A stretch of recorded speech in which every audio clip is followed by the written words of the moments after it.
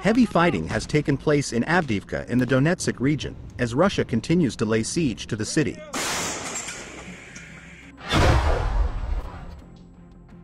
However, the Russian offensive was repelled by Ukrainian forces after they launched a massive counterattack against Russian military personnel and equipment.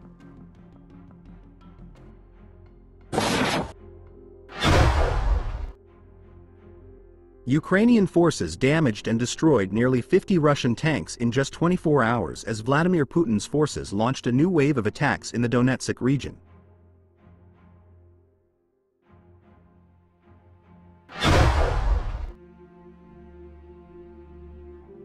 Russian forces launched a new offensive near Avdiivka, indicating Moscow's commitment to conduct offensive operations in the area, despite heavy material and personnel losses.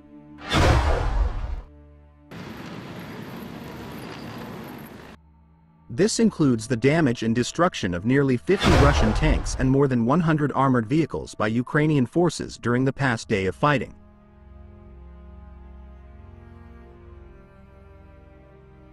Russian mill blogger, Rybar, aka Mikhail Zavinchik, claimed that Ukrainian forces managed to break through Russian defenses and advance through the Dnipro River to the east, crossing into Russian-occupied territory.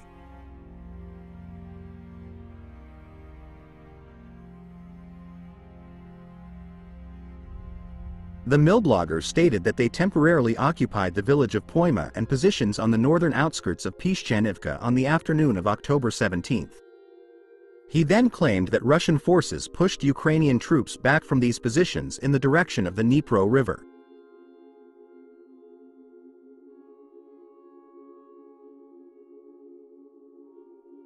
Analysts note that while assessing precise losses in terms of personnel is challenging, it is estimated that casualties among Russian forces run into the hundreds in this region.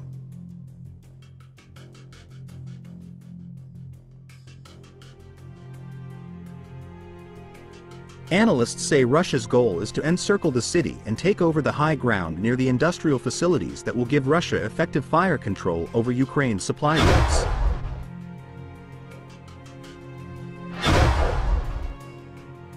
Meanwhile, official details of Ukraine's latest cross-river operation are scant. But Ukrainian troops appeared to have crossed the Dnipro River into the Russian-occupied Kherson region, according to pro-Kremlin military bloggers.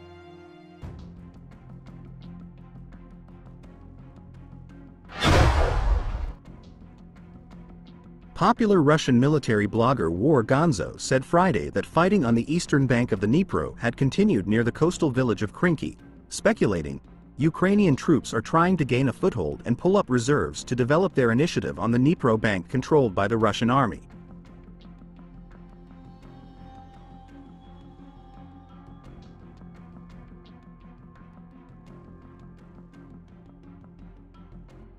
Earlier in the week, Russian bloggers claimed Ukrainian military units had crossed the river, breaking through some Russian defenses and pushing into the villages of Poima and Pishchanivka on the eastern bank. Kyiv has not officially commented on cross-river operations in the region.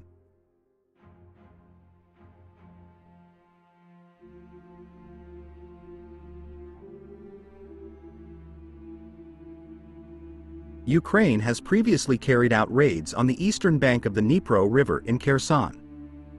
Ukrainian forces first established a bridgehead on the Russian-controlled bank of the river near the Antonivsky Bridge in June and have carried out other raids over the summer. Meanwhile, over the last week, a secret delivery of American weapons and a cross-river raid have injected much-needed energy into Ukraine's largely stalled counteroffensive.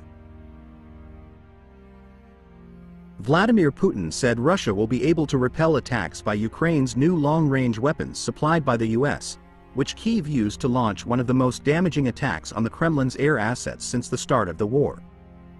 He said his forces will be able to repel attacks by the top-tier missile system.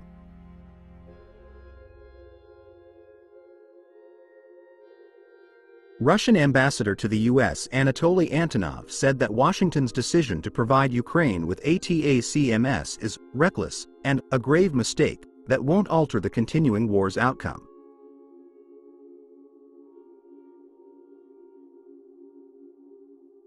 Ukraine said it used the ATACMS to destroy 9 Russian helicopters, as well as ammunition, an air defense system, and other assets at 2 airfields in regions occupied by Russia, marking a significant blow to Mr. Putin's military infrastructure. While Russia claimed it is not majorly affected, experts have said ATACMS will shift the battlefield layout to some degree because it will create pressure on Moscow's forces to disperse its aircraft and ammunition depots parked near the front line and in the Ukrainian territories it currently occupies. Russia has actively used aircraft to halt Ukraine's ongoing counteroffensive. For more than 600 days now, Russia's full-scale invasion of Ukraine has continued in stages of slow grinding warfare and active fighting in eastern and southern fronts on the battlefield.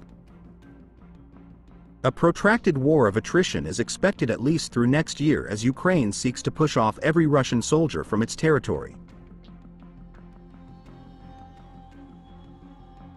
Russia and Ukraine are eyeing battlefield advantages alongside consolidating their positions ahead of the 3 months of slow operations as rain, snow, and poor visibility are expected to hamper the movement of tanks. The British Defence Ministry has said Russian forces are currently trying to push forward in some parts of eastern Ukraine. But these areas are well defended by Ukraine and it is highly unlikely the Russians will accomplish their goal of a major breakthrough.